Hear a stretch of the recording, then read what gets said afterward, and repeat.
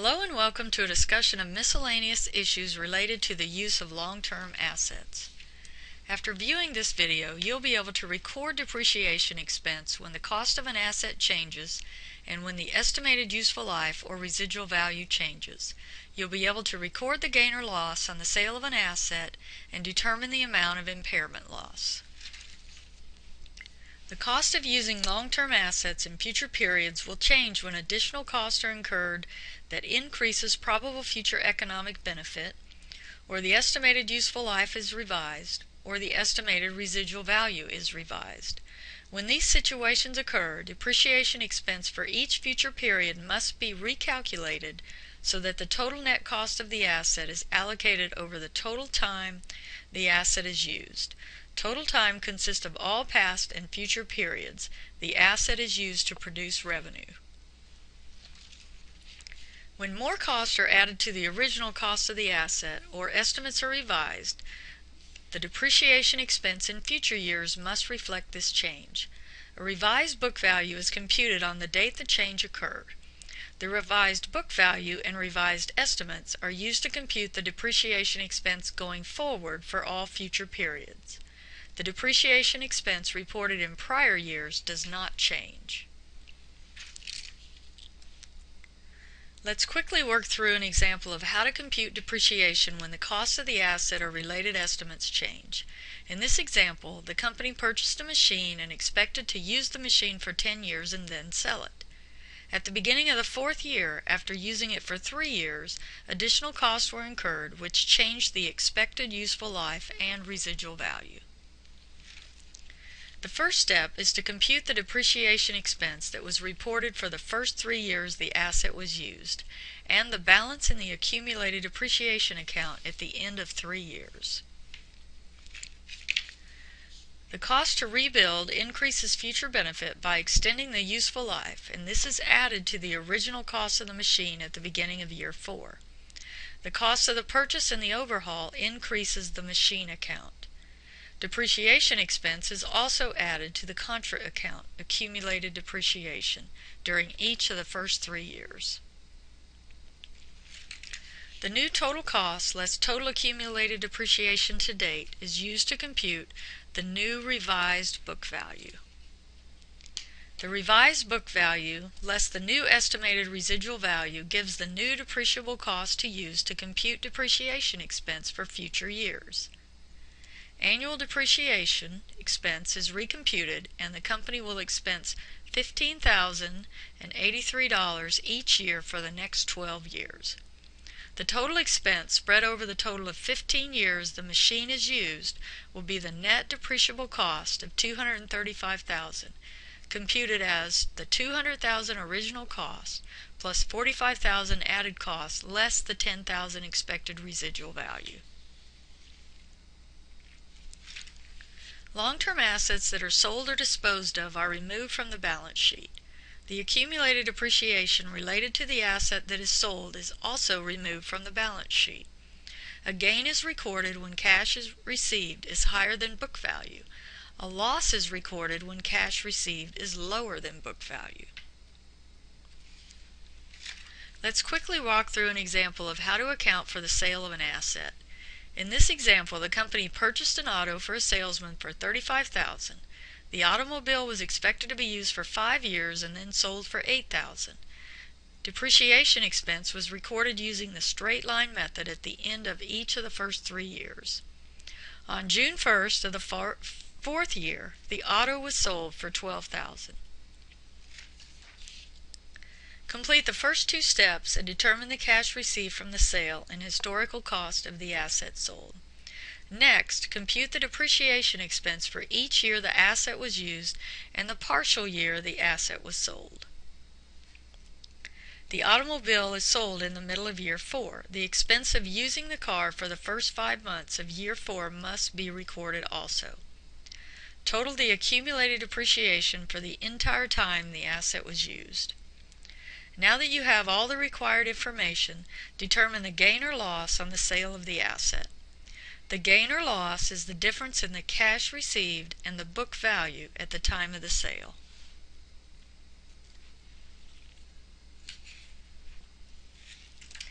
The journal entry is made using the information gathered. Increase cash for the amount of cash received. Decrease the automobile for the historical cost of the asset.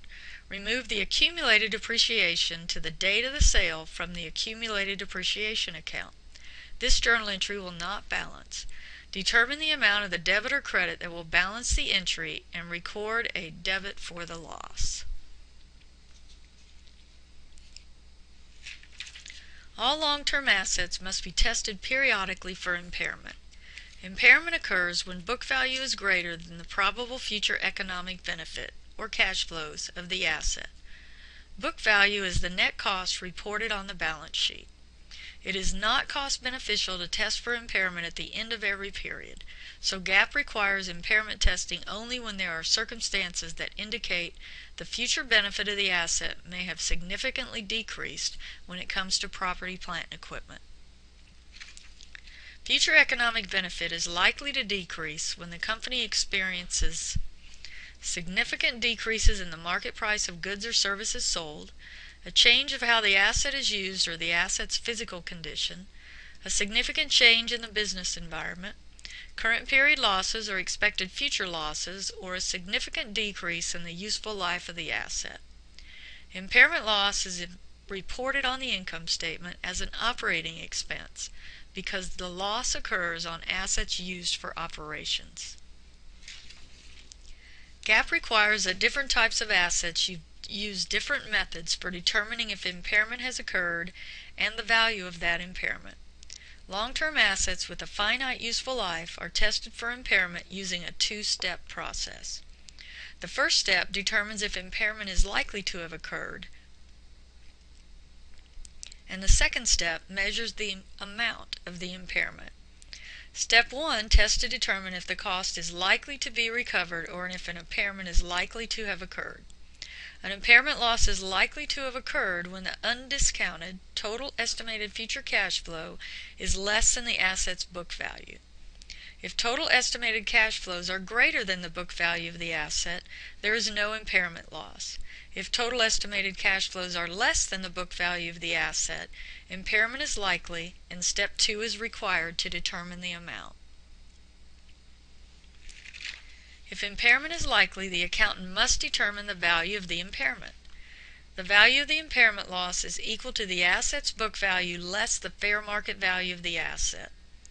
Fair market value is the amount the asset could be bought or sold in a current transaction between willing parties, also defined as a quoted market price, an external appraisal, or the discounted present value of future estimated cash flows in a risk-free interest rate.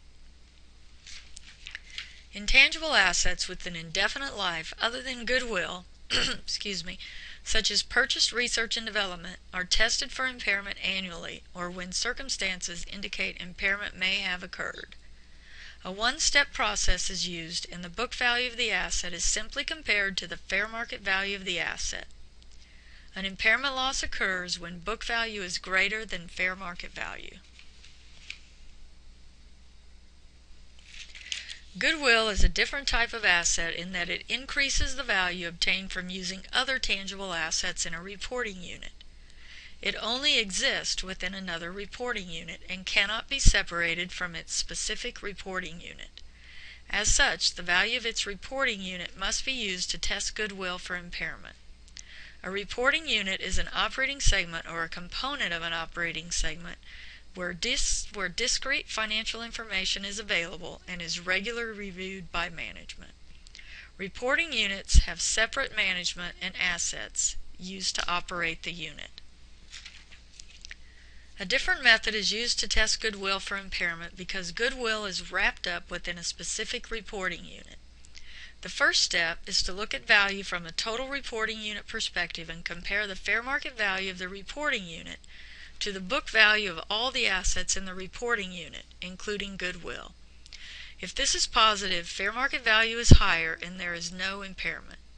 If this is negative and fair market value is lower, the value of the impairment loss must be computed in Step 2.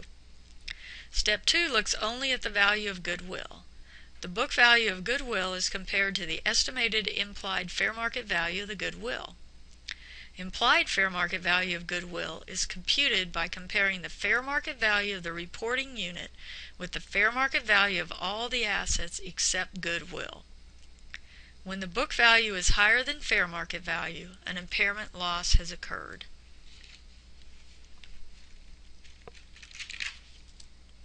After viewing this video, you should be able to record depreciation expense when the cost of an asset changes or the estimated useful life or residual value changes. You should be able to record the gain or loss on the sale of an asset and determine the amount of impairment loss. Please go to studymyaccounting.com and work through practices you learn for examples of how to apply the concepts and procedures discussed in this video. Then work the practice test. Please write out your answers and check your understanding to the answers provided. Thank you for being prepared for class. It is very much appreciated.